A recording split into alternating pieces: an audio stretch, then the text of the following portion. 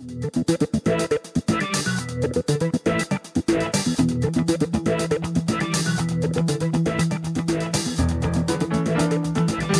are listening to the SDSU Football Podcast, presented by the East Village Times, with your hosts Andre Hagverdian and Paul Garrison. Welcome, listeners, to another episode of the SDSU Football Podcast. I am your host, Andre Hagverdian, and will be joined shortly by my co-host, Paul Garrison.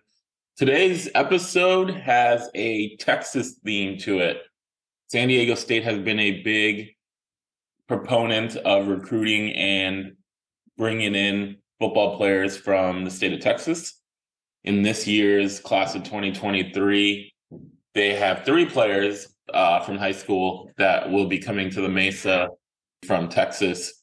We had one of them on the podcast back in the summer in episode 27, Tyson Berry, who had committed to San Diego State at that time, obviously before making it official with the signing in December. This episode, we have interviews with the other 2 of the 3 guys from Texas, Caleb Otlewski and Briley Barron. We had a chance to catch up with both. Great interviews. I know you guys will enjoy both of them. So let's get right to it. Our first guest is Caleb Otlewski, a 6'4", 225-pound linebacker from Melissa High School in Melissa, Texas.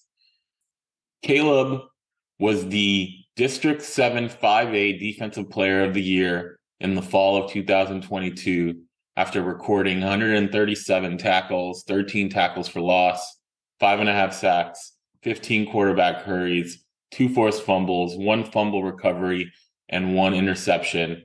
And also, he led Melissa to the quarterfinals of the state playoffs. In addition to being a great football player that was heavily recruited by Power 5 schools, he also held 4 scholarship offers in baseball. He is a 2-sport star who will be playing football at San Diego State in the fall. We want to welcome Caleb Otlewski to the SDSU Football Podcast. How are you doing tonight, man? I'm doing good. How are you guys? We're doing great, man. Thank you. You're from Melissa, Texas. For those of us that are not that familiar with Texas, can you tell us what part of Texas that's from and whether you've lived there your whole life or you came there from somewhere else? Melissa, Texas is north of Dallas, so we call it like North Texas area. So I came here when I was in my sophomore year of high school. I moved from Ohio. Oh, wow. Family things going on, so I lived up in Ohio. I was born in Sherman, Texas, if you've heard of Sherman, Texas before. I was born in Sherman, Texas, and moved up to Ohio when I was 10. And at 10 years old, I moved back down. At 15 years old, I moved back down here sophomore year. And that's when the grind started, you know what I'm saying? So early signing day, you signed to become a San Diego State Aztec. Can you take us through your recruiting process, how San Diego State fit in, what other schools you're talking to, and then ultimately why San Diego State was a choice? I came here to Melissa, and my junior year was when I had my first offer to UTSA, and it's a good school, obviously, yeah. And then after that season was over, I started getting more and more offers as it would go on, and then San Diego State comes in during that junior year of baseball season, and I would go there for spring break, like spring practices and stuff like that, and I would practice. And then I guess Coach Horton said he saw me with my shoulder pads off because I wasn't allowed to wear shoulder pads. But I would like to go in no matter what, and I would still lower my shoulder and everything and try to make plays. So Coach Horton said he loved me, loved everything he saw about me, said I was physical even without shoulder pads. So that's a good thing. That's what I loved about Coach Horton, and it sucks that he's now retiring, but, he's a good guy. I got to go down there and take a visit. I took my visit out there, and right when I got off the plane, I was like, I've never been to California. I was like, wow, I love it here. I love it here. I brought my little brother, my mom. My little brother's like, I've never been to the beach. Got a 5-year-old brother, so he loves it there.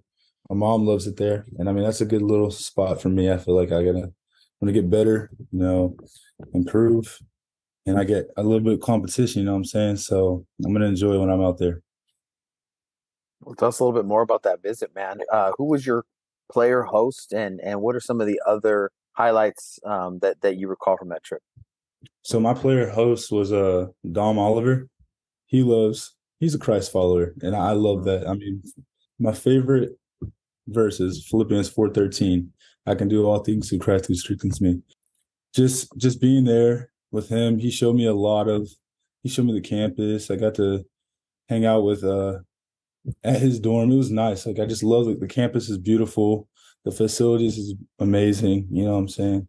I feel like he's also a linebacker, defensive edge rusher like me. So I feel like me and him are gonna work together. He's gonna help push me to reach my goals, and I can help him reach his goals. You know what I'm saying? Campus is really good. It's really amazing, and I feel like my education is gonna get boosted when I get there as well. So can't wait to get on campus. Incredible, man. So the Aztecs, they've had a lot of recent success, and we know Coach Horton's been a big part of that. But why do you think, other than just the personality of Coach Horton, who he is, what is it about San Diego State and that guys from Texas are finding so appealing? California has good competition. You know what I'm saying? Texas, we also have really good competition. But I mean, the weather, you're always able to go out there and play football. The weather here, you can play football. I mean, it's kind of like you're not really leaving home, but you're leaving home, if you know what I'm saying. So to me, I don't really know why a lot of Texas people go out there to California to play football. I mean, for me, this is my first time going out. This will be my third time going out to California next time I go out there. So yeah, what do you get out there? You know what I'm saying? Absolutely. No, we keep asking everybody because we can't completely figure it out either. You know what I'm saying? Like everyone has all these different reasons, but San Diego State has kind of developed this pipeline with Texas, and it's just like, well, what is that reason? Trying to see if we can get to the bottom of it, man. But yeah, it's an amazing thing. You have San Diego State. It's also growing. I mean, the football team, what I heard is going in the Pac-12. It doesn't matter, but if they go in the Pac-12, they're going to get more recruits, bigger recruits, if anything, and you're going to play against better competition, which is going to push the school to get better. So, I mean, I think recruits are going to like that, which will draw more kids to California to play football. You're one of three guys from Texas in this class. How familiar are you with Tyson Berry and Briley Barron, who are also those other Texas guys that are going to be coming over with you? Tyson Berry, I know he goes to some school close, about probably 4 hours away from me. He's a really good kid, I made a group chat with us all SDSU commits, and we all get along on it. So can't wait to meet him. Don't really know much about him, but can't wait to meet him again. I mean, Tyson Berry, I did see on my official visit, and he's a good kid. He's fast too, so. You mentioned I don't think that was a fair question, Andre. I don't think that was a fair question. And you answered it very, very well. You're going to ask a guy who's going to get to the quarterback to tell you about an offensive lineman. There's no chance. Those guys are going to be competing, in practice for the next few years, man. You mentioned your linebacker, edge rusher. For people that haven't seen you play, how would you describe your game? I would say that whatever the coach tells me to do, I'll do it. You know what I'm saying? I love very diplomatic answer. I mean, I love to compete. So if I get knocked down, which I know it will happen, I'm gonna get back up. So I mean, that's what I've always been taught. I want to go to a school where everyone wants to compete, and I think San Diego State's got that compete in it. So I know I want to be a leader. I want to be a leader. I don't want to be a follower. I want to leave a mark in Melissa, like I'm leaving a mark in Melissa, because that's my goal. And I also want to go to San Diego State and leave a mark in San Diego State. I mean, I hope that tells you how of an athlete I want to be or how I play. You were the 7-5A Division II District Defensive Player of the Year. What did that honor mean to you? It meant a lot because I've been working pretty hard the off season, also playing baseball, and going into my college year next year, I got a lot of work to work on. So it feels a relief. I mean, yeah, we got that, but we got to keep working. We got more goals to reach. It's not gonna come easy waking up at 5 o'clock in the morning to go to bed to football practice in the mornings. Hard work don't come easy. So just tells me like, yeah, you got it, but we got more stuff to reach. That's how I feel. You mentioned that San Diego State has a real competitive edge. How does that come across in the recruiting process as something that stands out? Because I got to imagine that every coach is telling you, come over to here, compete. But what was it about maybe San Diego State that made that stand out for them just a little bit more? I would say when I went down to San Diego State, I got to sit in Coach Maddox's room, and he talked to me gave me a little good talk. He's like, we don't BS here, is what he was telling me. We don't play around. Every day you come here, it's gonna be work, work, work. So I mean, yeah, other colleges, it's basically the best kids in their high school going up to the school, and they're gonna be grinding it out. Right. Get that starting spot. So at San Diego State, I saw all the kids out there, and they're also like, you could tell how connected everyone was, and how even just walking around campus, the students walking around, they were connected as well. It was crazy to me. So I think that'll bring the competition. I just saw competition in that. So that's what I love about San Diego State and their competition. I think it's a pretty remarkable thing, because I think we have we've spoken to a lot of players this year, last year, who are young guys, and that honesty, that straight up approach, like, listen, it's a lot of work. This is what we do. A lot of people have found that refreshing, and so it's interesting to see that connected with competition. So then, what is it that you're doing, between now and what you're focused on to hit the ground running when you get on campus? I'm focusing on really getting faster. I got the workout sent to me by Coach Maddox.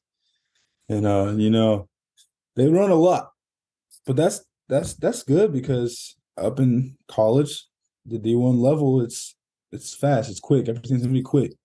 I mean, I weigh 227 right now, and I boosted at the beginning of the season. I was weighing 215. So I'm trying to get bigger and get faster at the same time.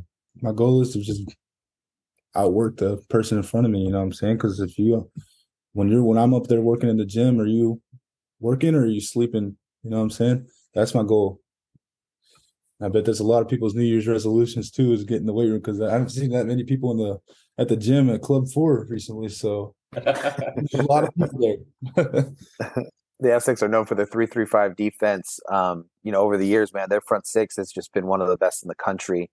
But they're losing a lot of starters. Mm-hmm. And what has Coach Maddox told you, a different coaching staff, about just, your opportunity to potentially play early? Well, like I told you, when I came in that room and talked to Coach Maddox, he told me that it's not going to come easy. I'm not just going to tell you, Caleb, here's a spot on the lineup. He's like, I want you to come here and work for it. You got to come here and work for it. Which that's when I was like, well, man, you got to compete here. I got to come here and compete. I got to come here and compete against all the other kids. Got to wake up early, make sure I'm on time, make sure I'm eating right. You know what I'm saying? So that's what – he didn't really tell me, hey, Caleb, you can come over here and you're going to redshirt, or, hey, Caleb, you're going to come over here and be a true freshman, Mm-hmm. It's more of a, hey, Caleb, you come here, if you work your butt off, you might have a chance to play. Nothing's free. If it's just handed to you, why would I want to come here? Do you have a date yet on when you're coming to campus? I'll be coming June 7th. I graduate May 26th, so get to get on campus June 7th. And then in terms of, Coach Maddox always talks about how the three best linebackers are going to play, and he's not too concerned necessarily about who's playing outside and inside. But is that something that you pretty much played as an outside linebacker most of your high school career? Have you played inside? Yes, sir. So I played inside my freshman and sophomore year, and then my junior year in playoffs, one of our linebackers got hurt, so I had to play inside backer. I was starting outside backer that whole year, and then one week during playoffs, one of the linebackers got hurt, so I had to go and just fill in a linebacker, and I did pretty good. So, like I said, I'm gonna just do whatever needed to win the game.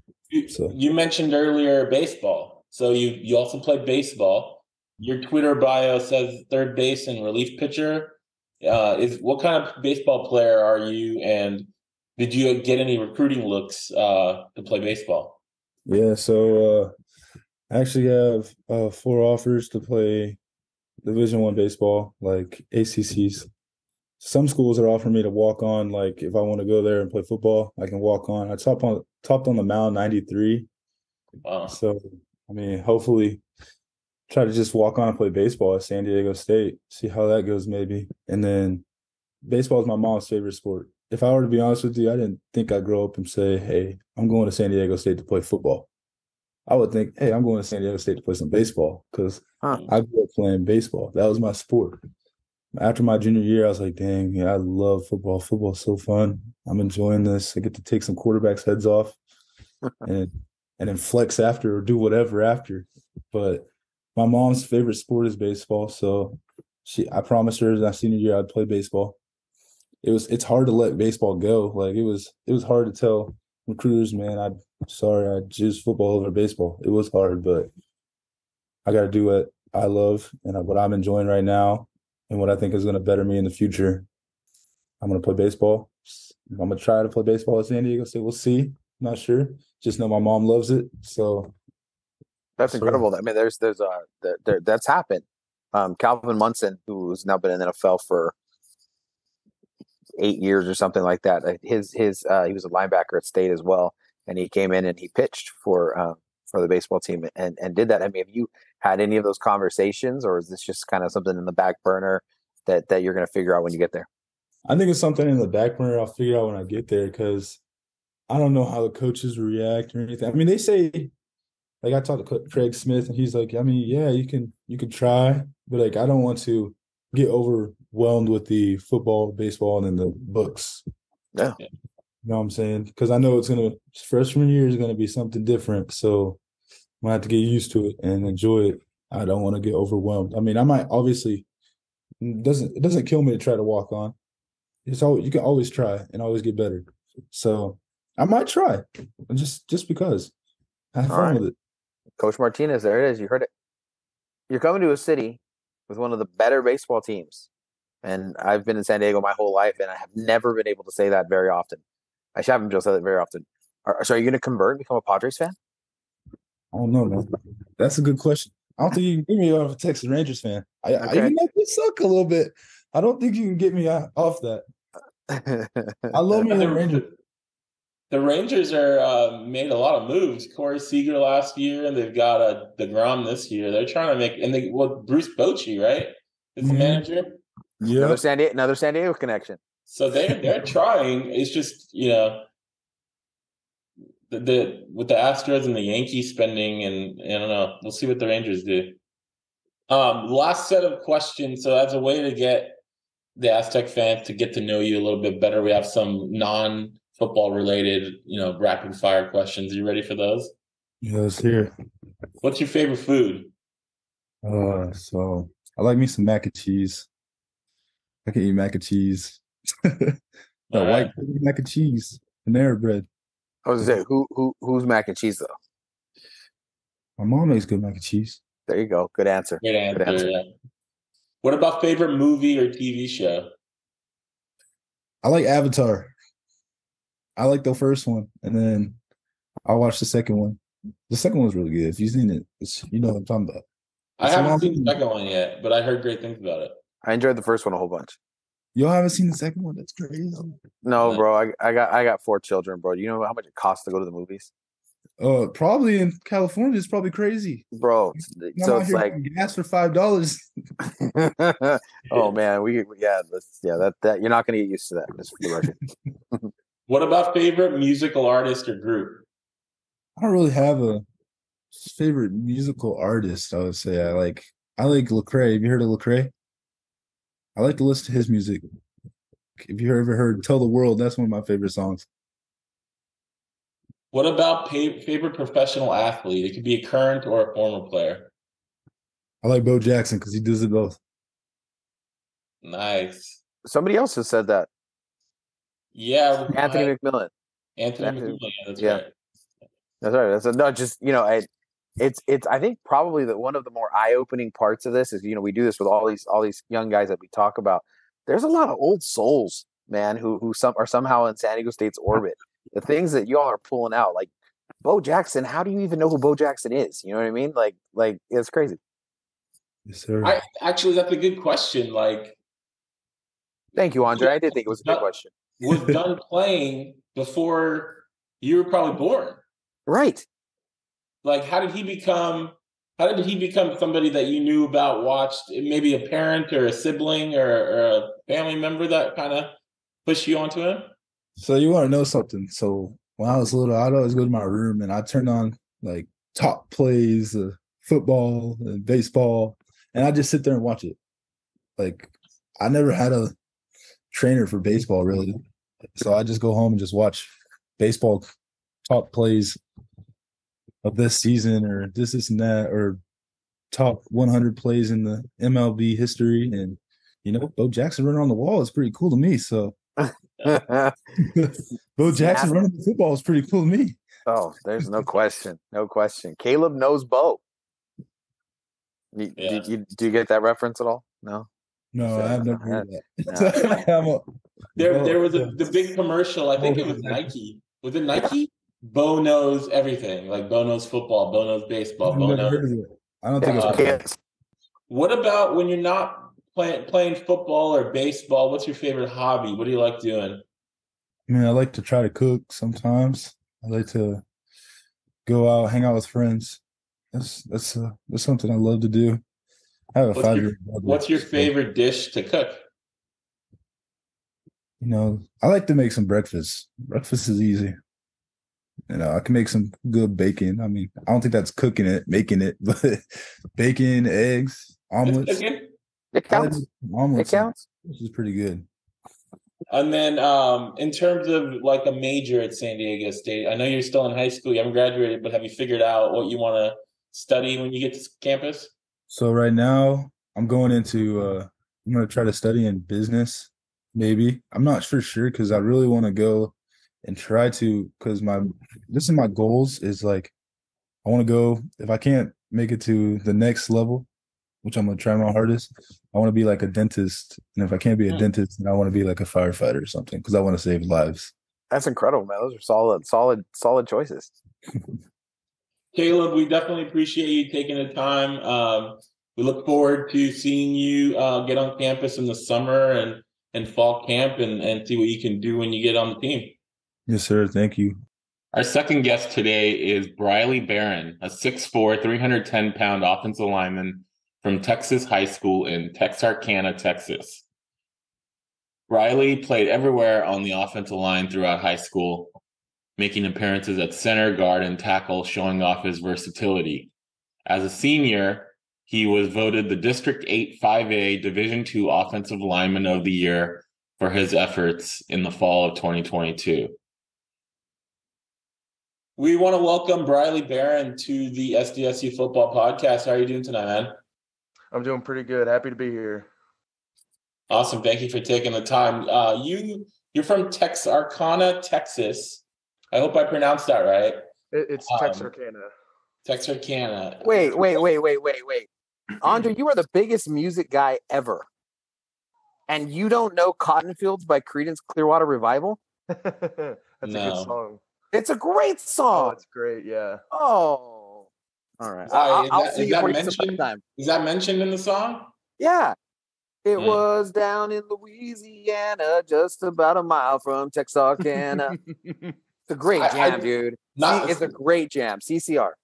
Cotton Fields. For those of us that aren't familiar with Texas, can you tell us what part of Texas that is, and if that's where you grew up, or if that's somewhere you ended up in your life?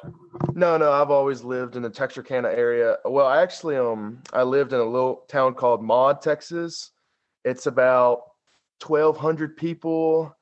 My dad's owned horses growing up. We lived on basically farmland, and then later we moved out closer to the city of Texarkana, which is as far as you can go to Arkansas without actually being in Arkansas. So, Yeah. But no, I've always grown up in the country, and then just later moved out for some academic reasons. And then obviously it also helps to play football at bigger schools and stuff. Yeah, high school football is king is a phrase that a lot of Texans mention. Mm-hmm. Do schools from some of the smaller cities like Texarkana play with a chip on their shoulder to get the respect that those other larger cities may? Oh yeah, it's it's really, we call it football, but it's two different sports. If you ever watched Varsity Blues or a movie of that sorts, that's more depicting smaller school football. Bigger school football is a lot more like almost like played like a college level. It's a lot more programs, whereas this college football or little school football, it's just a couple corn-fed boys going out in the football field to hurt each other. So, okay, so I mean, take us through that recruiting process. I mean, you talk about being on the farm, 1,200 people, and now you're going to be going to one of the largest cities in the world. Mm-hmm. What was that recruiting process like for you with SDSU, other schools you were considering, and why it was that San Diego was going to be your new home? Yeah, well, I actually played some travel basketball with a guy named TJ Ford, who he was a lottery pick. So I've always traveled, and the fact that I'm moving away from my parents, I mean, it's going to be rough for a little bit, but I've never had a set home. I've always liked to just go from place to place, and I'm not real worried about the moving aspect of it. And then as far as the recruiting goes, I mean, it was really slow starting out, especially because I started so late. I mean, I went from a 2A to a 5A my senior year, and it just, I mean, no one knew my name. And then I just go out there and ball out, and a couple schools are like, man, where have you been? If you'd been here since your sophomore year, you'd probably be playing at a lot bigger place. And I said, man, I got San Diego State offer. I mean, it's that I could have A&M, Alabama, Texas, and I'd still probably go to San Diego State. I mean, I love it down there. I mean, it's pretty sweet. I really enjoyed it. Now, just for those of us, could you tell us what 2A and 5A is that we don't? Oh yeah. Okay. So the one of my schools I was at was a 2A Division I, which is the step. So 1A would be 6-man football, and then 2A is 11-man football. It's as small as you can get while still having pads. And then my football team at my old school had about 30-ish kids on it. I played both ways. They even let me run the ball some. So that's awesome. Played a little tight end my freshman year. Okay. But and then you move to 5A, which you got 100 kids just on varsity, and that's not counting JV freshman team. So it's a lot bigger in far as size. I mean, my graduating class in my old school was maybe 30-ish people, and my graduating class now is upper 100. Like over, I couldn't even tell you. It's so big. So SDSU's, they've had a lot of success recruiting in Texas, and we're trying to get to the bottom of it, man. Why are so many Texas kids from all over the state coming and finding a home at SDSU? Well, as far as I've seen from SDSU, they like to pound the ball. They like guys that'll put their nose down and go hit somebody, and that's Texas football for you, man. Like we're built. I'm not saying that we're all better here in Texas, but from what I've seen and I've played against, we like hitting people here. We don't shy away from the pain of pulling and hitting that DN or running through a linebacker. So I mean, we just like ground and pound football here in Texas. It's how we were raised. And SDSU, I mean, they ground and pound the football. They like to run the ball, and I mean that was one big decision when looking at the schools recruiting me, like, what system do I want to go in, and what system really exemplifies what my personality is and how I play. So, and that was SDSU for me. You got that SDSU offer in October. You made an official visit. in December and announced your commitment, I think at the end of your visit or maybe shortly thereafter. Mm-hmm. How was your visit? Who was your host? What were some of the highlights? My host was a guy, Cade Bennett. I think he's the starting right guard or left guard. Left guard. Left guard, yep. And he was actually a transfer from OSU, which was one of the other schools that were recruiting me. And he just gave me a little insight to what was going on with their program and why he felt that SDSU was a good move. And, I really liked him. I trusted him. He seemed like a genuine person. So listening to him and then listening to some of the other stuff that was just going on, I really thought SDSU was a lot better place to be. And then I'm a big fan of when a coach like puts a lot of trust into a player, and that's all I got from Goff was from all my visits, it was like, who's this guy? He must be some coach's nephew that they just let on the field. And when I got to San Diego State, it was like they were investing in me. They were investing just words of, hey, we want you here. We got a plan for you. Once you come here, it's going to change for you. We want you here. And that really was the step that got me to go. And because that means a lot to me when someone believes in my talent and trusts in what I can do. How would you describe your game? And, what kind of offensive lineman are you? Oh, I'm definitely a bruiser. I'm a run game guy. I mean, they don't throw the ball a whole lot from them little schools. So my pass game is not as developed as I'd like it to be. It's going to get there though. In the year I was at the school I'm at now, we had a guy that my head offensive line coach was a Arkansas alum, and he's been coaching for 20-ish years. And the week 1 film to the week 8 film, it was like I was a totally different person. You wouldn't be able to tell. You would have thought, hey, who moves to Texas High in the middle of the year? Who's that new player? Because the more I play and the more I get reps, I mean, I've never really thought there was much of a ceiling for me. It's just how invested are you into giving me reps and giving me time to get better and just really develop my skills as an offensive lineman. But as far as what type of player I am, it's definitely, I love the run game. I played in a wing T system. I didn't like it, but I did enjoy running the ball at nearly every play. Going from a pro style, which I love the pro style more because it's more pulling for me. I love the pull. I love the kick. I love to put people on their back. It's just what I love to do. I like the humility there because being a different player, you grew so much that they named you in your district the offensive lineman of the year.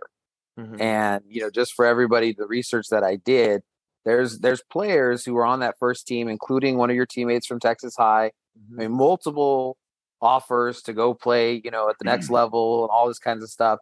And in that district, in only 1 year, because a lot of times that stuff can be political, and a new guy comes in, and even though he might be really good, but you were the offensive lineman of the year. What did it mean for you to be able to make that jump up to 5A, like you said, and then to be recognized for that work that you put in, to be named the top lineman in the district? I've always been getting awards as far as being for an offensive lineman. It did mean something for me to get offensive lineman of the year, but at the end of the day, it's just an award. The gratification I get from winning and the gratification I get from my coaches, and when we watch film and they go, hey, Briley, that was a great play right there. I love seeing that. That's what really gets me up in the morning. I love when I get that feeling of accomplishment from my coaches and from, after games when we're singing the fight song and the cheerleaders are cheering and everyone's happy. That's what I love. The awards come second to that for me. I couldn't have come up with a better answer. That's incredible. So tell us about position wise. What did you play in high school? Where do you kind of see yourself? Where has been conversations at the next level? I've played center all through junior high and a little bit my freshman year. And then I got a growth spurt and they switched me to tackle, and I played tackle for a couple of years. And then just recently, this last year, I played guard. So I've played all across the line. I've played both left and right side. I think that's one reason why San Diego State kind of likes me is I'm pretty versatile as far as where I can play on the line. I'm not going to tell them, hey, they're not going to tell me, hey, we want you to play guard. I'm going to say, no, I'm a right guard. No, I'm going to get as many reps as I can wherever I can get them. And if that's playing center, that's playing center. If that's playing guard, that's playing guard. I know their starting center just declared for the draft, I believe. Yeah. I know that that's a spot maybe I go and try to get some reps at. But really, the only person that knows where I'm going to be playing is Coach Goff. And wherever he tells me to play, that's where I'm going to play. Good answer.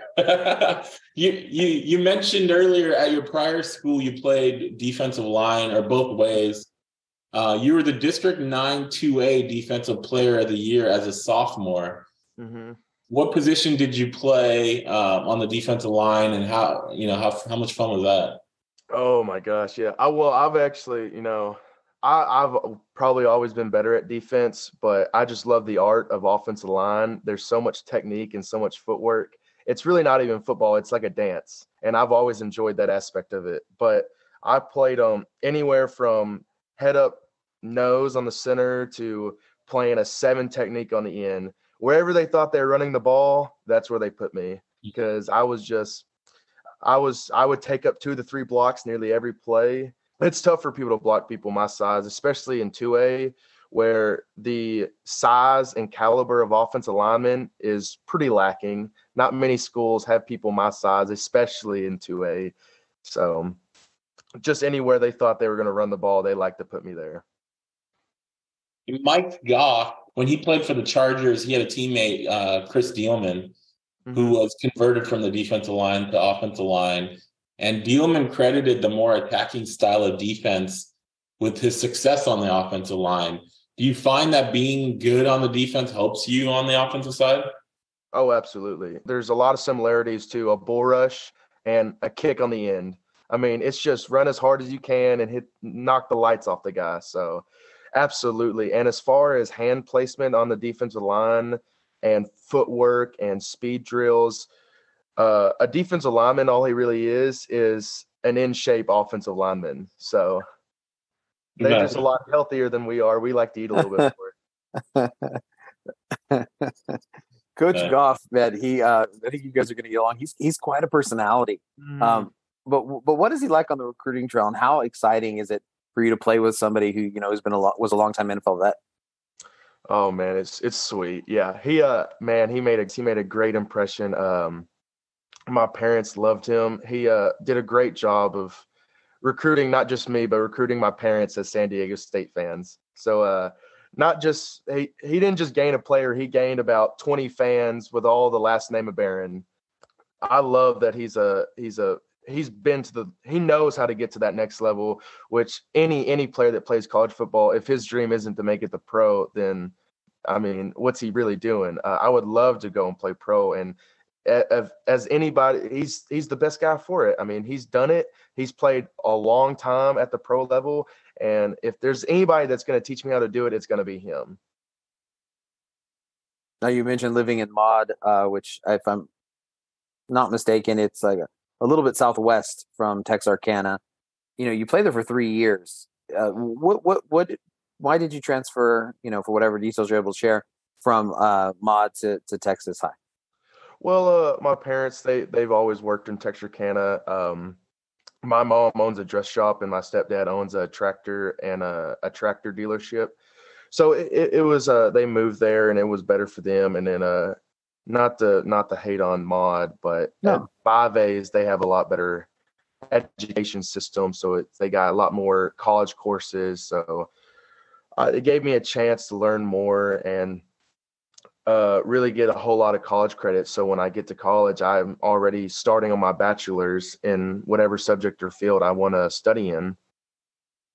And then football was, I mean, everybody wants to play at a bigger level. That wasn't a huge deciding factor for me, but it sure did. I mean, it was fun this year to play football at that level. I'm not going to lie. It was fun. Okay. So then you have to move to a new team, right? Obviously you're doing that again this year. Yeah. So did you pick up on anything or some, little tips or little things for yourself to be able to get acclimated to a new team and be able to be that new person and still be a full part of the team and still do all the things you want to do? Well, it benefits me because San Diego State runs a very similar to offense to what we ran at my high school. We ran a very college style, pro style offense. And then as far as like getting along with the players at Texas High, I mean, obviously there's a difference between the kid that grew up in the town and kind of grew up in the ghetto and me that grew up in the straight countryside. But I've always had a real easy time getting along with people. I wouldn't say I'm a people pleaser, but I don't enjoy when people don't enjoy my presence. So I got along with a lot of the players really well. And then I'm able to switch that, go on the field, and a lot of people did not like me on the practice field, especially the defensive ends. I think those are the only people on the team that did not enjoy me for a while there. What are you focused on now before you get to campus that you want to improve on or work on so you can hit the ground running next season? Just recently I've started snapping a little bit more. It'd be nice to get that to where they don't have to worry about me ever messing up a snap, so they can just throw me in there right away. And then just like getting my body fully healthy, fully ready to go. It's never really been an issue. I've actually never missed a high school game for an injury. And I'd like to keep that up at the college level. One of my favorite players ever was Jason Witten for the Cowboys. And the fact that he was able to go that many games without ever missing one is one of the coolest things to me. And that's how I want to be. I don't want to be the guy that have to miss a game, or I want to be able to step in. I want to be able to be that utility guy that they can always depend upon to go in, win the game for them. San Diego State went away from its trend last year, played a lot of younger offensive linemen, started 2 redshirt freshmen. What has the staff told you about opportunities to play early? You mentioned you want to get some reps at center. Has that conversation happened with Coach Goff? Yeah, a little bit. I mean, like I said earlier, I'm not trying to steal anybody's job, but obviously I'm going to work hard to steal somebody's job. And if that happens, it's no hard feelings. We're all teammates. We're all trying to win. And then I might redshirt, I might not. Like I said, Golf knows that. I don't know that. Golf's going to be the main decider whether or not I'm going to play or I'm not going to play, whether I redshirt or not redshirt. Whatever he tells me to do, that's what I'm going to do. And I'm going to do it 100% all day, every day, and work hard. So when is it that you plan to enroll and get on campus? The first week of June, I believe, will be the first week I'll be making my way down there. Or that's what I've been told anyways. Yeah. We're getting that answer from quite a few players. Now, you weren't just a football player, man, in high school. You played basketball, baseball, track, powerlifting. How were you able to do so much? And all of those, man, what was your favorite? Oh, I love basketball. It's been my favorite sport. I told you earlier, I played some travel ball with a guy named TJ Ford, who actually took me we went to Vegas one time and played against Bronny James. And then we played a lot of tournaments in Houston, and I love basketball. If I could figure out a way to maybe lose some weight, maybe I'd be a basketball player. But man, I love I love eating so much. I mean, that's a lineman for you right there. And then I love being strong and having muscle. And a lot of them basketball players don't have a lot of muscle like offensive linemen. So my body wasn't made to play basketball, even though I did love it. And then my dad was always a big basketball guy. The school he went to actually didn't have football. He only played basketball, baseball, and track. So he grew up teaching me basketball, and I guess that was just kind of a way of us to connect, because we both had a extreme love for the game of basketball. I was never a big fan of baseball. We played it because all my buddies played it. Gotcha. And then when I like to be humble, but I consider myself a pretty good athlete, and I picked up a baseball bat, and it just came natural to me, as most of these sports that you've seen that I played did. And I got a funny story. My 8th grade year, we actually ran the 300-meter hurdles and got second. Wow. And people do that, and then I tell them there was 2 people in the race, my buddy and me. I usually don't tell them that part of the story. I just let them be baffled by a big man running the 300-meter hurdles. So. No doubt. We've talked to a lot of the coaches, obviously, and they mention that they like when their players play multiple sports because it just gives them, I guess, multiple intelligences when they're as an athlete or whatever the right phrasing is. How do you feel like playing all of those sports allows you to be a better football player? Oh, definitely in basketball, as I was a postman and learned technique and footwork, and that footwork has definitely translated to the sport of football, playing offensive line, having to have, people think you just got to be big and strong. No, you have to have amazing, great footwork to play offensive line. And the fact that footwork from basketball has translated to football so well. I don't know if I'd be able to pass block if I didn't ever play basketball. I mean, having to be able to guard somebody from the back and defend them from getting the ball into the hoop. I mean, it's just like guarding somebody guarding a defensive lineman rushing the quarterback. So basketball has definitely translated to the game of football really well. And then as far as baseball, the movement of swinging a bat and thrusting your hips, all that throwing motion is all help translate to throwing punches or sliding left, sliding right, or coming out of your stance, explosive. All of it has helped for football. So I definitely think that as far as football players should definitely try to play other sports. I know it helped me a lot. As a way to get Aztec fans to get to know you a little bit better, we have some non-football related questions. You ready for those? Okay, go ahead. What's your favorite food?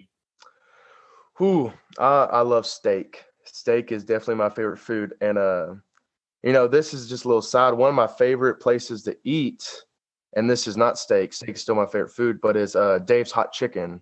We just got one in Dallas area, and it's one of my favorite places to eat. And I know it's from the LA area, and I know that San Diego State has 3 or 4 places now. That's one place I'm excited about getting to eat when I come out there. So have you had a discussion about Whataburger versus In-N-Out Burger? Oh my gosh! I think when I went on my official visit, that was a big argument because I'm a huge Whataburger fan. I grew up in FFA, which is Future Farmers of America. My dad was an ag teacher, so I always went on the events and the 4:30 truck ride to the cow shows. We'd always eat Whataburger in the morning. So I think Whataburger is probably the best fast food place, and I don't know if that's because it's good or because it's so nostalgic, but I love it. What about a favorite movie or TV show? That's a tough one. Movie's hard. Favorite TV show, obviously there's Breaking Bad. That's a good one. That's some of the best lines I've ever seen. There's a show called Vikings on Amazon Prime. I love that. I love like Viking memorabilia, the history, all that stuff is so cool to me. The fact that the axe, I actually built some axes in my ag class last year just because how cool I thought all the Viking stuff is. So that's probably my favorite TV show if I had to give one. You build axes? I built 2 axes in my ag class last year for ag mechanics, and then I took them to a show and they got judged. One axe was pretty awful, but the other one actually functioned well, and I made a throwing axe board for it. So I think the day after the event, we were all throwing axes at the board outside of class, and then it got shut down by the principal. They were like, "Oh, I can't imagine why. Why would they do that? School ground. We can't have you throwing axes on school grounds. You got to take those home." Now, at Mod, would you have been able to throw axes? Would that have been okay? No, that's where they got. I'm just joking. Okay. Oh, no, I get what you're saying now. Yeah. What about favorite musical artist or group? I've recently gotten into I'm a big country guy. I love Coulter Wall. He might be my favorite. I love Coulter Wall. Tyler Chidlers is a real good one. I think I'm saying the last. I always get the last name wrong. Zach Bryan, Co Wetzel, all them guys from that sing country rock. Coulter Wall's more of like an old timey cowboy country. So I really like him. I've always been big on the Cowboys. That's what my family's always done. My dad actually rodeoed, and we go and we like watching the RCA every year, and I know it's big out there now. Yeah. Can you rodeo? I had to choose between rodeoing and football, and got it. I chose football. Maybe I would be a bulldogger in another life, but what about a favorite professional athlete? Ooh, as far as football goes, I love Quentin Nelson. Okay. Offensive lineman for the Colts. Oh yeah, Quentin Nelson's probably my favorite player in the NFL right now.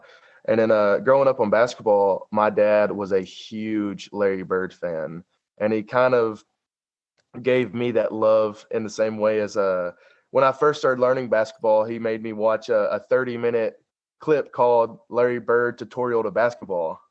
Wow. And that was the first ever basketball tutorial / game I ever watched.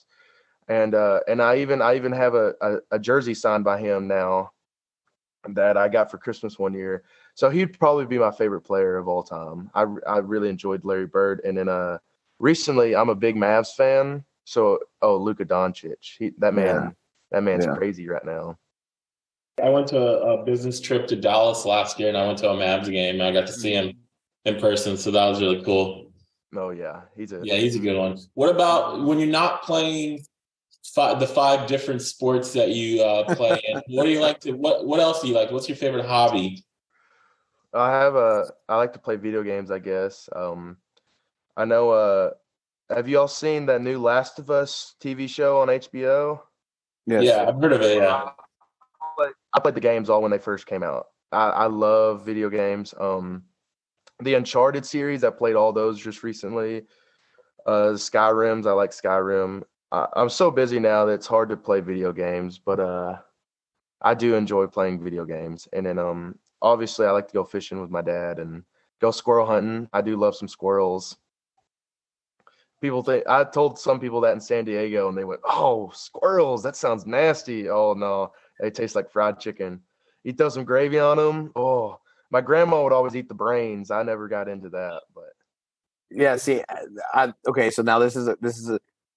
I don't know anything about squirrels. Okay, mm-hmm. I'm also a school teacher, mm-hmm. So my thing with squirrels is that right outside of my classroom, every spring, baby squirrels would pop up, and then you get to see them get a little bigger, whatever.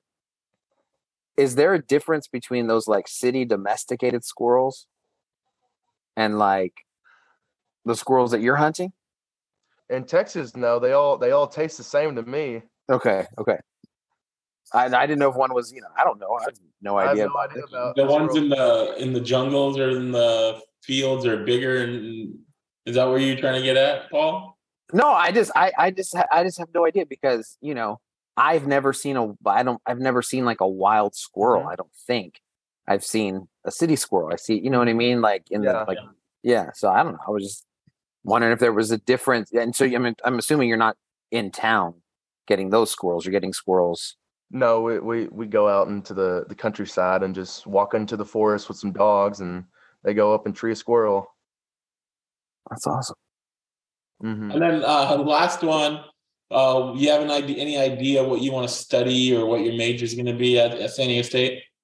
I ran through I thought maybe engineer, but I've never been great with math. And then I ran through some ideas of maybe being like a safety coordinator, safety manager on job sites. But I'm thinking I'm not real sure just yet. I want to do something real broad. So right when I get out of college, I have a wide variety of jobs I can pick from, and I don't have to deal with, not that job not being available in 5 years.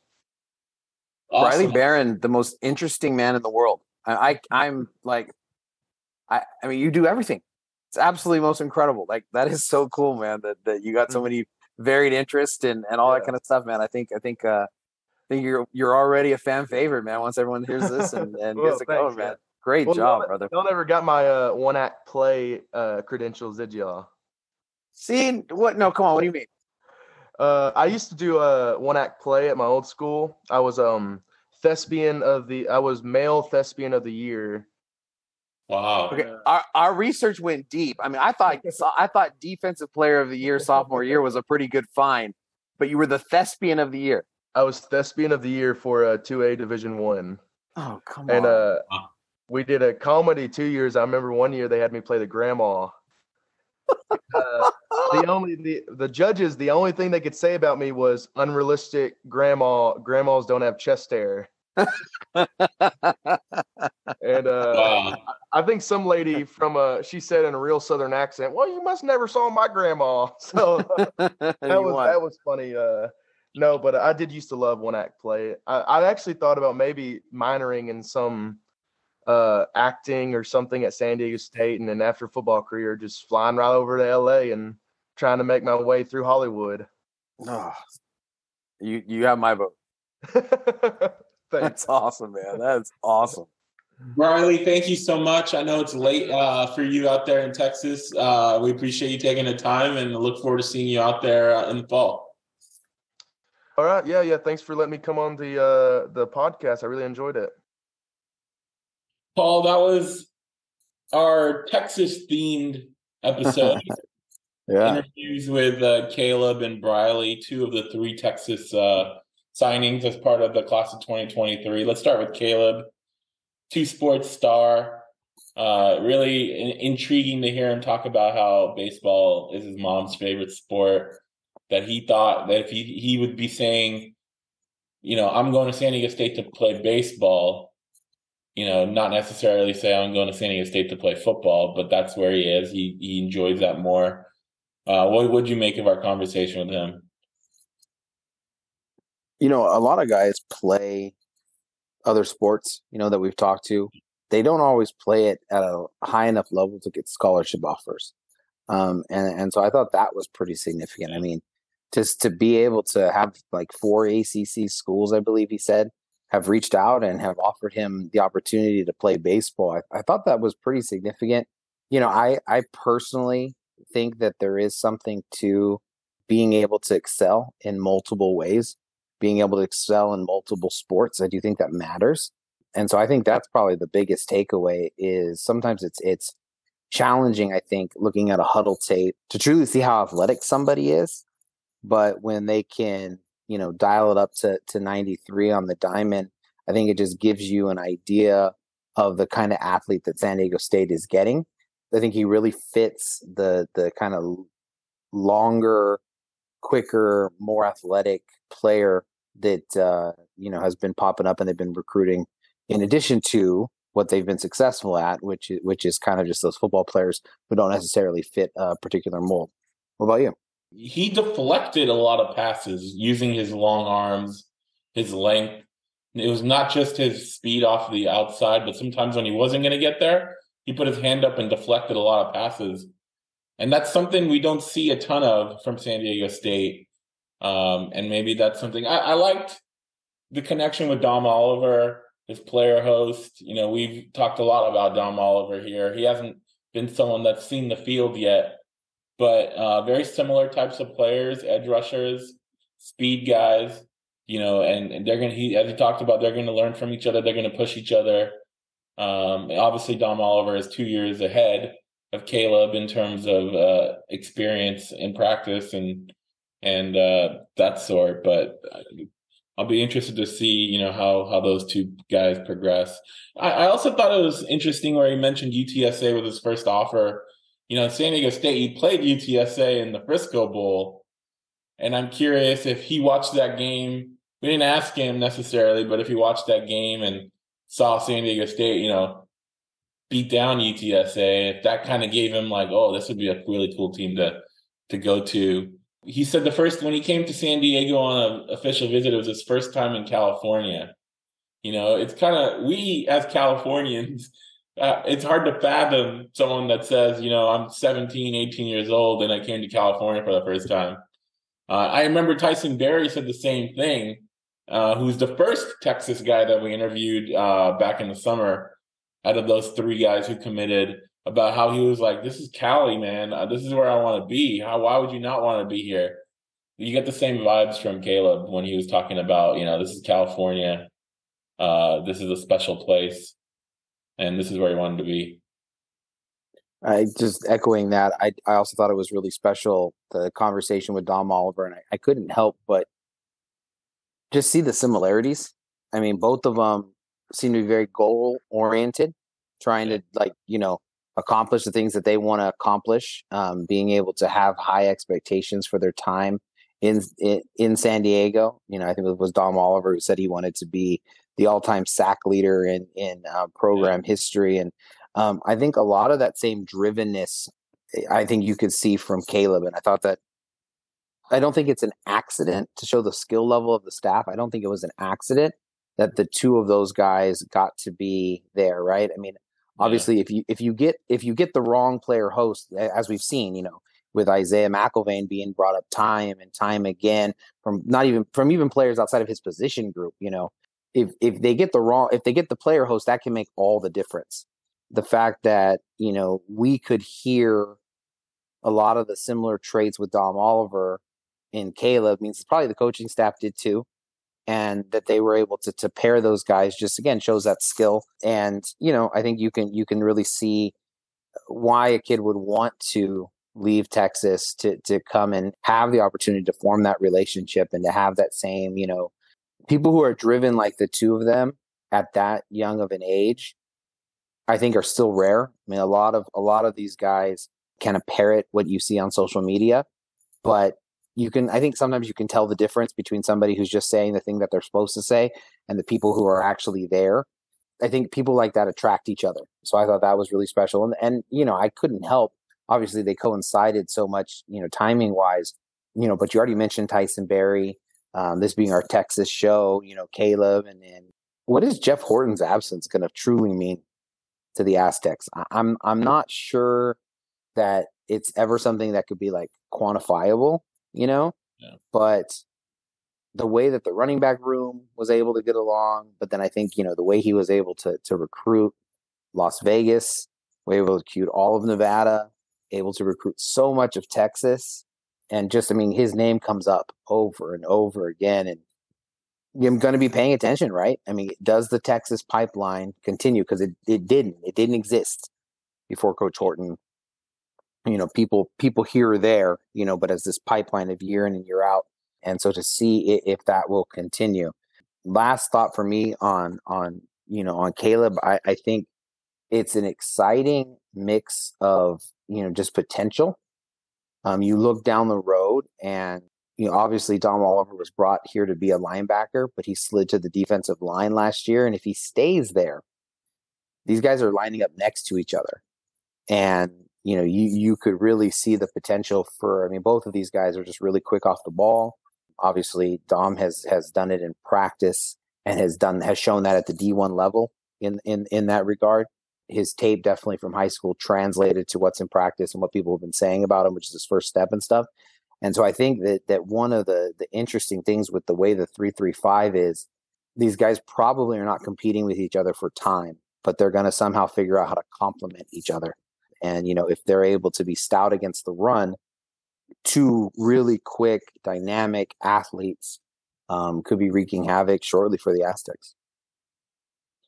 Yeah, and if he does walk on the baseball team, he played it smart. He said, I got to talk to the football coaches because he knows, what he's coming here for, who's paying for a scholarship. Right. And that overlap between baseball and spring practice is kind of a critical overlap that, you have to be careful for. So it's interesting though that you just said that, because it made me think of another thought. The interesting part though, I think too, is that San Diego State plays a very early spring camp relative to, I think, other teams. And so like most spring camps being later, the baseball season would go for like a month. And then like he would be warming up with them, participating a little bit. Then he would jump over and then he would jump back. And I think the way that it could work out at San Diego State, obviously we're talking down the road, next year, I think like their seasons and the spring camp are almost at the exact same time. And so it could be one of those things where, he does spring camp and then he has a much more extended time in the baseball season. But yeah, it's interesting to see how it works out. And at a school that had a basketball point guard figure out that he was, one of the best baseball players ever, that's always going to be a storyline and something to pay attention to. Yeah, moving to Briley, we had two firsts on the podcast talking about hunting squirrels. Yeah. Nothing about, which I know a little bit about, and you singing. That was bro. first. I didn't think that was going to happen. Maybe it was me, but still, that was you singing a tune. Bro, I can throw down a tune a little bit. I just can't believe you don't know the song. I mean, in all sincerity, I mean, CCR. Do you like CCR? I do, CCR? But I was not familiar with that particular song. Okay, it's definitely like one of their deeper tracks for sure. I'd be lying to you if I knew anything else about Texarkana other than that it's in a Creedence Clearwater Revival song. Yeah. I thought what was interesting about his story was that his recruiting was non-existent because he played his first 3 years of high school somebody where nobody really knew him or had heard of him. Mm-hmm. And, finally he gets to his senior year and I think he mentioned one of his coaches said, "Where have you been this whole time?" Yeah. And San Diego State was there recruiting him. And I thought it was interesting when he said, he would play at San Diego State over like A&M and Alabama because he felt that trust and that bond with San Diego State and the program. So that was cool to hear. You talked about being, natives of California and stuff like that. And maybe there's pockets. I mean, there are definitely pockets of this like this in the state. But the idea that like he moved to Texarkana and that was like moving to the city and it has, 36,000 people, you know what I mean? Like it's like the size of Imperial Beach. Yeah. It's just an interesting dynamic. And so I think that I think you do see in him that thing that country creativity, that country freedom. I think his personality, I think it'll play really well in a locker room. I mean, the thespian of the year. Yeah. I didn't want to stop talking to him. He was hilarious. He was, intelligent. He was, just everything that you would want in an interview. But I also thought that was a really good insight that you just mentioned because, that's what you do, right? I mean, the way the recruiting services are, there's like 5-star, 4-star, and then this bevy of 3 stars that they tell them apart by hundredths of a point and all this kind of stuff it's just so hard to be like, okay, yeah, you can divide a person into their hundredths. And so what you do is you go and you say, who has offered this kid? And that gives you an idea of maybe where they're at, right? And obviously they interplay with each other and why they get stars because they have whatever. So he was a mystery.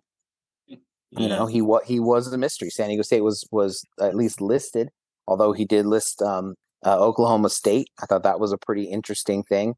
Again, tip of the hat to the staff. If Oklahoma State's talking to you, let's have your player host be a guy who transferred from Oklahoma State, right? Yeah. They're not right. I mean, it's just what it is. So it's very smart. They played their hand very, very well.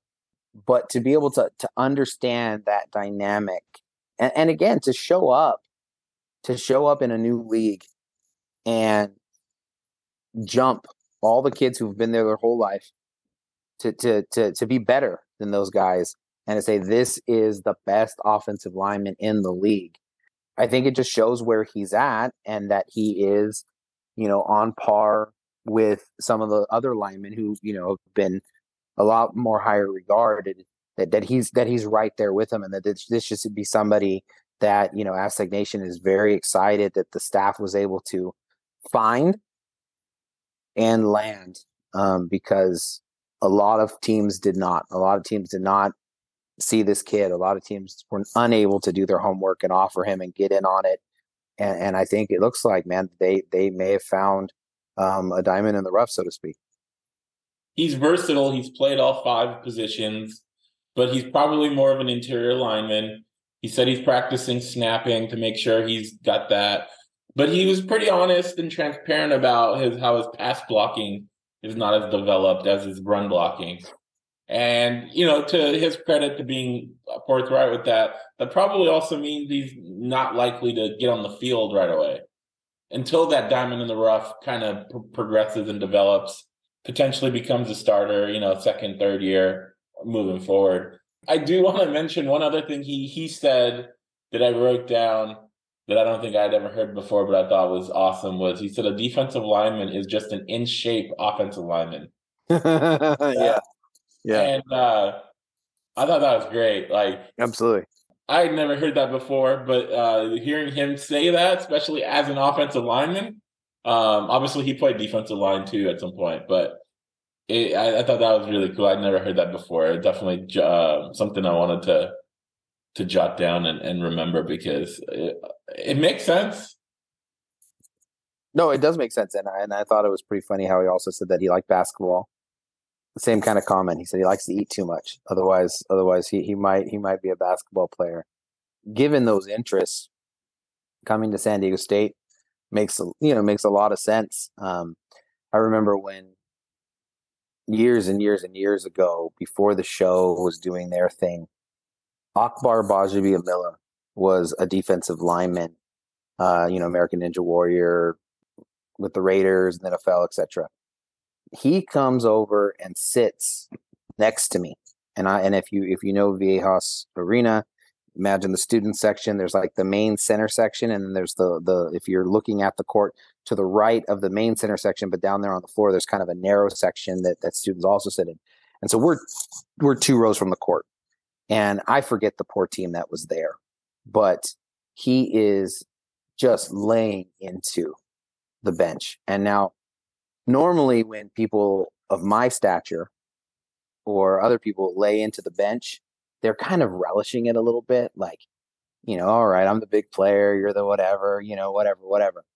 But when Akbar Bajabiamila, defensive lineman, huge dude, was yelling and screaming, they just kind of hunched over a little bit, and they, and so maybe for Brian Dutcher and his crew, getting Briley Barron there and being able to be a member of the show. He loves basketball, and to be that, physical, imposing presence, being able to cheer on the Aztecs, in the same way that Akbar Bajabiamila did. I'm telling you, he absolutely, Akbar did influence the game in that one episode that I just laid out. But I also think too, that I really thought it with him, and also with Ryan Silver, who we did before, their relationship with Mike Goff, the respect that they have for Mike Goff.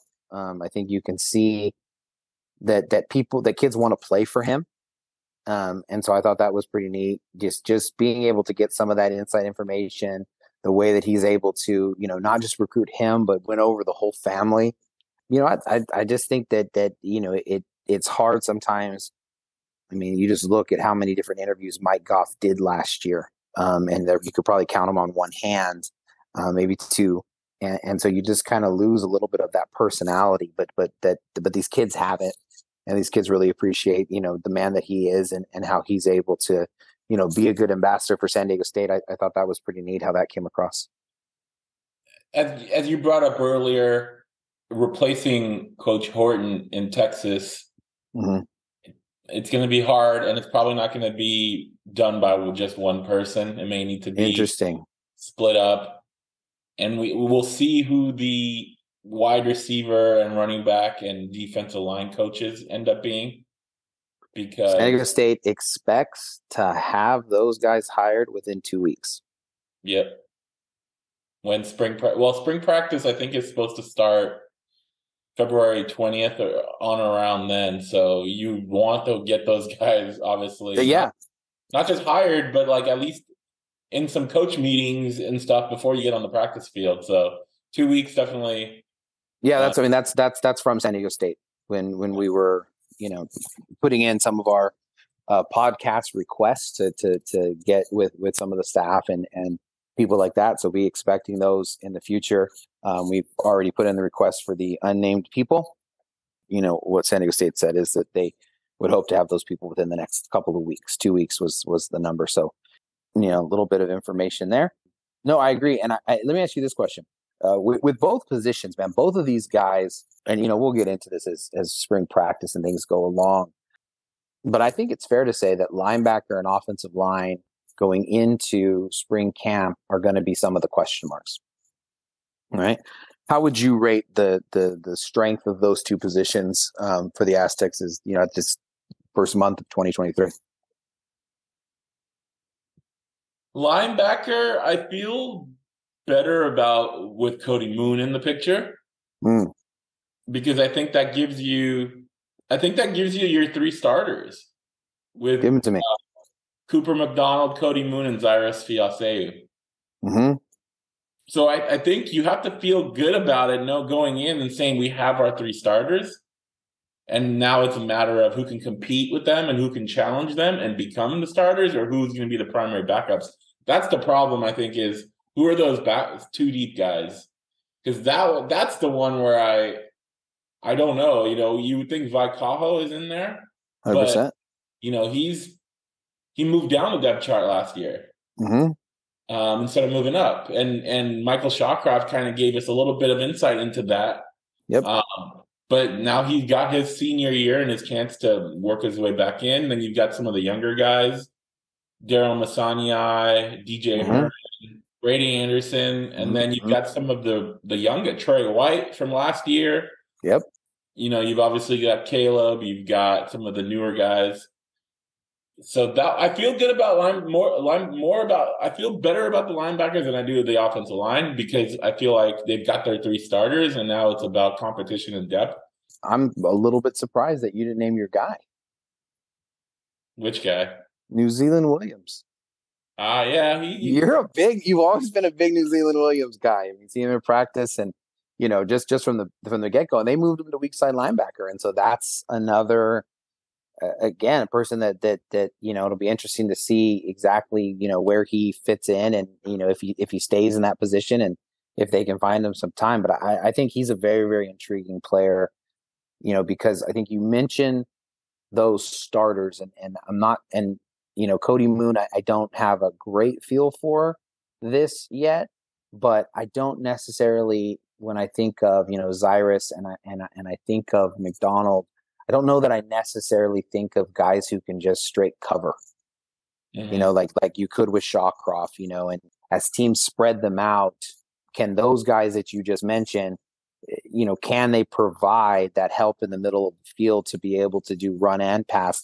And I think that, at that intriguing mix of New Zealand Williams with his size and obviously his health permitting and stuff like that, being able to get into that mix, I just think that there's a really good competition. So you feel better at linebacker, even though there's way more starters coming back on the offensive line. Yes, because nice. Okay, tell me. Because the offensive line was probably the weakest unit on the team last year. Mm-hmm. I think the biggest surprise and disappointment in this recruiting period was the lack of FBS transfers at offensive line. Right, you brought in a JUCO guy, Kyle Stanbeck. Don't know that much about him. He's obviously a JUCO guy. He's small in terms of weight, so I don't know if he's ready to play Division I right away. But what are you going to do at center to replace Alama? That's like the biggest question mark going into 2023, I would say. Out of many question mark, but the biggest one is who's going to snap the ball to Jalen Maiden? Yeah, that's a huge question. Yeah, we saw a lot of times in the practices we went to last year when the backups came in to snap the ball, there was a lot of bad snaps, and this is multiple people. And a few times we're standing next to each other, we're talking about, wow, these snaps are bad. And obviously there's plenty of time to improve that over the year. It's not just snapping either. It's calling out protections. It's getting the offensive line organized. It's a multitude of things. And right now, I don't know who's going to be that guy. And I don't even know if the coaching staff knows that, considering they didn't bring a center in, an experienced center that you say, okay, then we're going to plug this guy in, and then we're going to do work on the outer ends. So that's a huge concern. I feel better about the left side of the line than the right side because I feel like with BCD and Cade Bennett, I think you've got those positions set. But with right guard and right tackle, I don't know.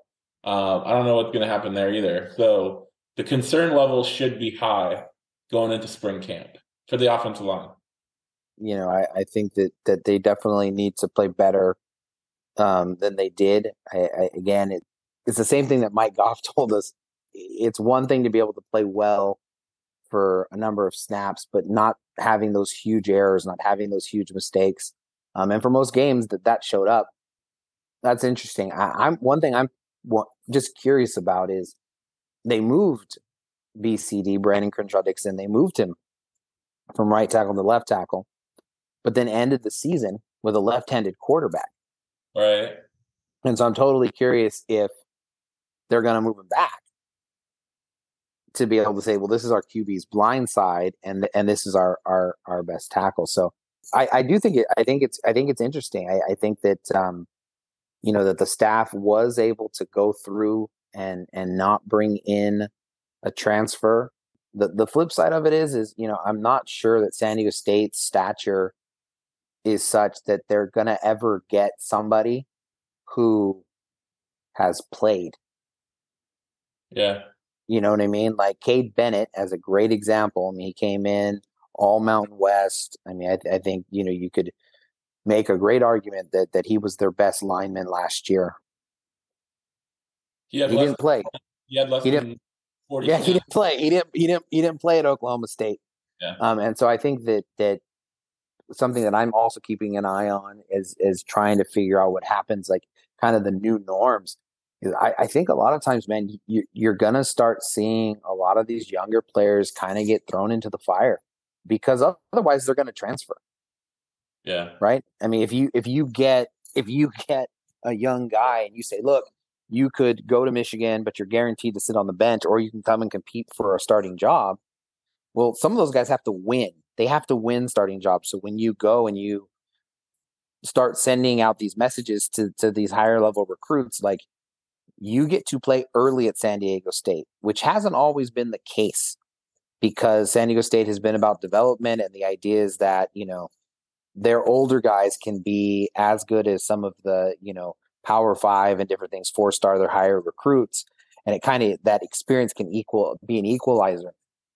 So I'm interested about that because, I mean, that's the other piece of that is, if you're going to go and you're going to bring in a transfer, from a Power 5 school who hasn't played, like, why would that player be more attractive to the Aztec coaching staff, the Aztec fans, than, say, I don't know, Josh Simmons, who's actually played and who has experience and who did show improvement and who did go through all the things that he went through and showed a tremendous amount of like mental toughness to be able to not just completely fall apart when, other people could have fallen apart. And so I think that from that perspective, I think I can at least understand, why maybe they didn't bring somebody in, because I just don't know why they would stand out so much more. But that said, I completely agree with you. I think I'm a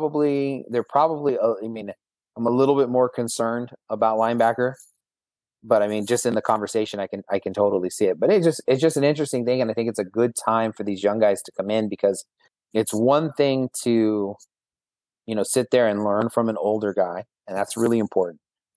But it can also be a really important experience to come in and to see like full-on competition, to see what that really looks like, to taste it, to see how every rep has to matter, to see how, you just go 110 all the time because you got to beat the person who's there next to you, who's going to take that next rep. And both of these guys, I think, at those positions that they're going to be going into, they're going to see guys competing. They're going to see guys really, really going after it, chasing their dreams. And I think that there's potential for them to be better for it. And, who knows, maybe they get in the mix if they can show that they're season beyond, what you would expect from some guy who's going to roll on the campus in June and July. Your point about why would a Power 5 lineman come here, I agree with you that.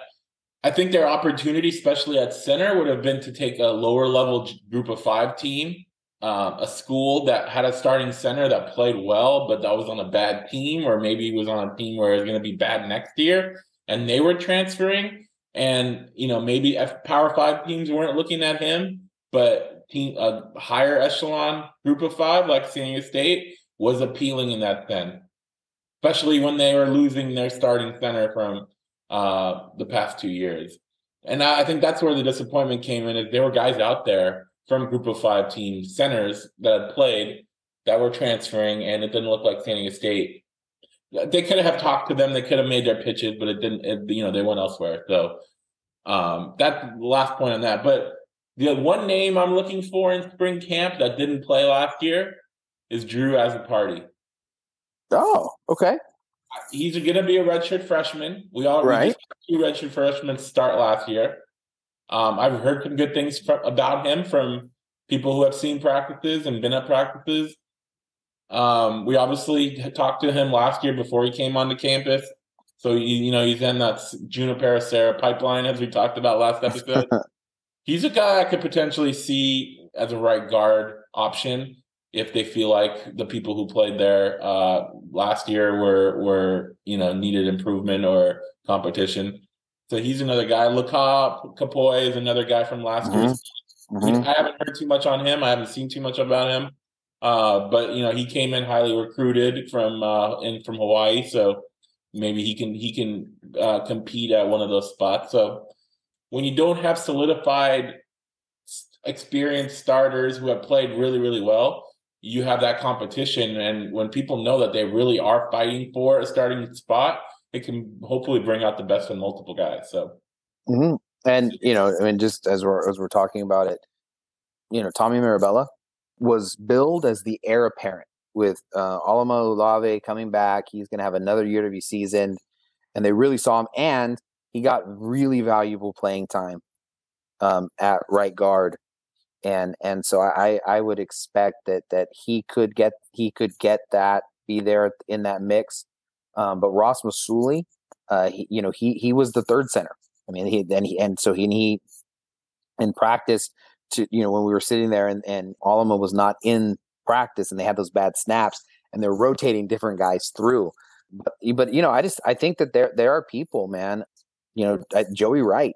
I mean, it's kind of that go time for some of these guys to really get into the mix and see what can happen and really push these guys to be starters.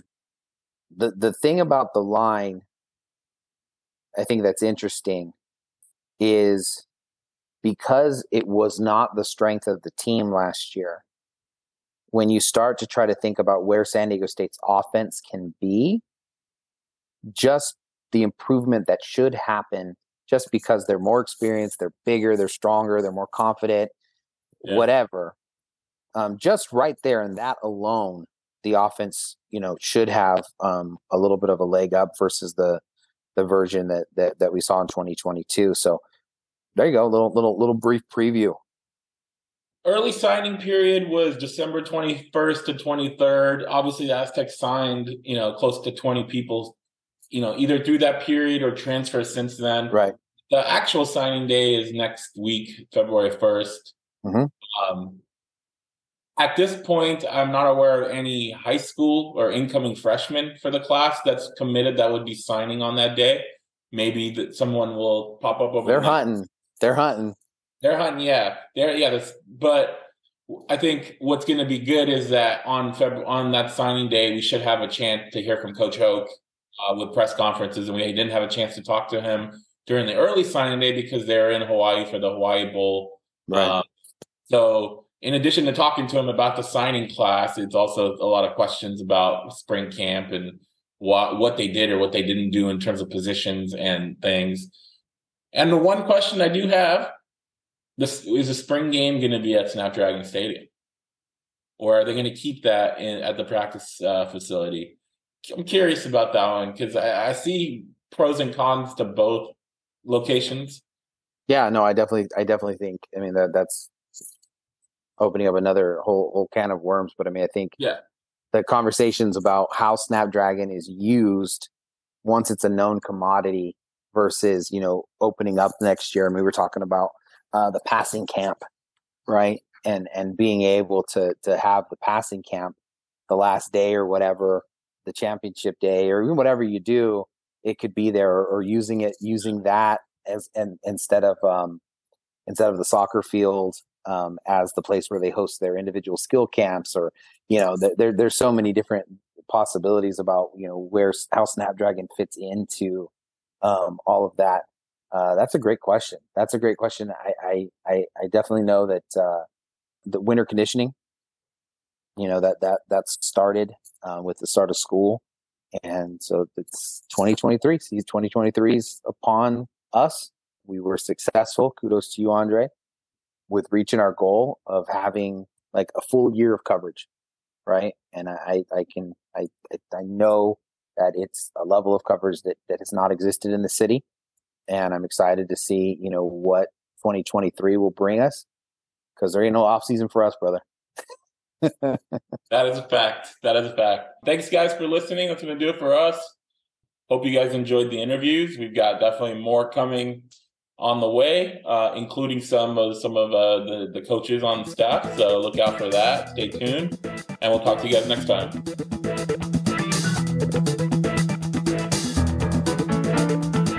You are listening to the SDSU Football Podcast, presented by the East Village Times, with your hosts Andre Hagverdian and Paul Garrison.